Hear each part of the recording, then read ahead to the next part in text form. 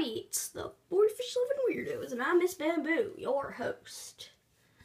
So, yeah, this tank is empty because our dear little fish Paul has recently left us after 5 months, and so he lived a short but well-fulfilled life, and yes, and the reason why this is empty is because we're not getting more fish until after like winter break, after Christmas, because my family's leaving for a week and we didn't want them to be alone. And so that'll be a platy community tank. So yeah, that's pretty exciting. So Miss Pineapple, who's never been in a video still,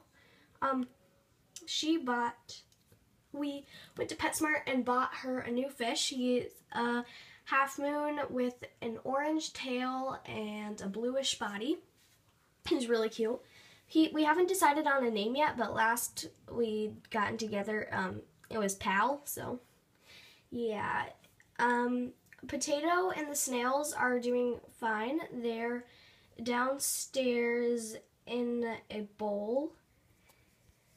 And I just thought I'd do a little update video.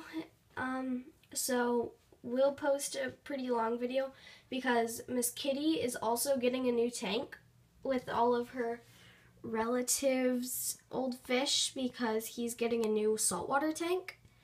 And it's going to be a pretty big tank, like 20 or 30 gallons. And that'll just be kept at her house. So, yeah. Miss Pineapple still has her 1-gallon tank, and so does Miss Sailboat. And so I think that's it. So bye. Have a good day. Like and subscribe. Yeah.